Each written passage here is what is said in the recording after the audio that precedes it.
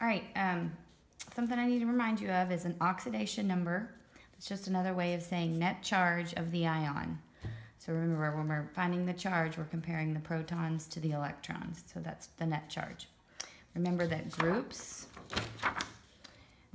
are right here going across, which indicate the columns going down. So the group numbers are at the top, going vertically, and periods are on the sides, going left to right, telling us the number of energy levels.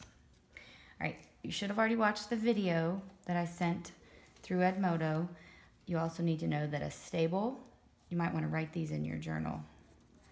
A stable ion is one that has a full outer shell, so that these atoms want to be full and happy with an outer shell, so they're trying to achieve a full outer shell.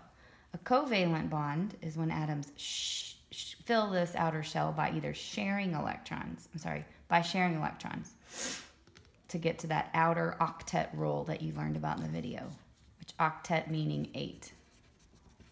That means full. Ionic bond is when they gain or lose an electron to fill that octet rule. So you should remember covalent and ionic. All right, so on your worksheet, I'm going to do a couple examples with you and then show you how to do the back. So chlorine, got to go find chlorine right here. Symbol is 17. The number of electrons would be 17 because that's the atomic number. Now remember, that's also the number of protons. You'll need that over here when you find the net charge or the oxidation number. All right, so number of valence electrons. Now we could draw that and see that it's 2, 8, and then 7 would be on the outer ring to get to 17, 2, 8, and 7.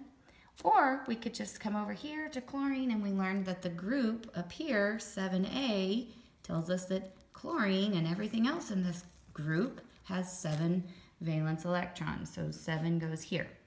Now, the goal for this is to get this to 8. We can either gain electrons to fill that outer shell and make it happy or stable, or we can lose. So whatever's quicker. So you want to do the fastest way to get there. So since we're so close to 8, we're going to gain 1 to get to 8. So now chlorine gained 1. So if it has 18 electrons now, because remember we had 17, the charge is going to be -1 because I have 1 more electron. All right, let's do one more example. Potassium, over here is K. So K is the symbol. The number of electrons, since it's the atomic number 19, is 19. Again, to find valence, we're going to go straight up to 1A. So it's got 1 on that outer valence level. Now, we could add 7, but that's not very quick. The quickest thing to do here to get the outer shell full is to lose 1. So let me explain. So you have 2, 8, 8, and then we have 1. Right? 8 and 8 is 16, 17, 18, 19, which is what we need. So if we have 1, it's easier to get rid or lose 1, then that makes the now outermost shell full. So now, since we lost an electron, we only have 18 electrons, but we still have 19 protons, so our charge is +1. So you need to keep working through these.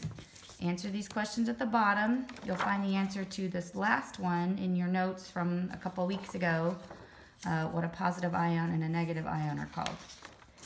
So on the back, next thing, you can answer these questions. The only one you might not be able to answer is this is between a metal and a non-metal. I gave them to those two in class. So I'm going to do 2 examples with you here. So we're going to take sodium and chlorine. So we're going to build the Lewis structures of these. So sodium, we need to know how many valence it has. Sodium has 1. So I'm going to come up here to my beads, and I'm going to put 1 bead on its outer shell. Chlorine is over here and has 7. So I'm going to put 7 on its outer ring. So 1, 2, 3, 4, 5, 6, 7. Now you'll see, since we're doing ionic bonds, we're going to gain or lose to fill that outer shell. So you can already see what's going to happen. Sodium's going to give away its to chlorine. Chlorine's now full for the octet rule. Sodium is now full because if you remember it has 11. So now its outer ring is going to have 8 because we lost the 1. We gave away the 1. Okay, so now we have to draw this over here. So Na had 1, chlorine had 7, and what happened was it gave it away to chlorine, and now our new, these atoms combined, or these ions combined, because this one was a negative, this one was now positively charged, this one was negatively charged, so opposites attract, and they form a new compound, NaCl, or salt. All right, one more example up here. Come up here, Mr. Video Man. All right, next one we're going to do is magnesium and iodine. All right, magnesium also, let's come over here. It has 2 valence electrons, so I put 2 valence electrons on its outer shell. Iodine, which is way over here in group 7, has 7, so I put 7 on it. But you can see if it gives it up to iodine, magnesium's still not happy, or it's still not full on its outer level. So what can we do? We need to give this one away. Well, what we can do is we can bring in another I, give him 7 valence electrons, just like the other iodine. Okay, sorry, I'm trying to do this quickly. They're rolling all over the place.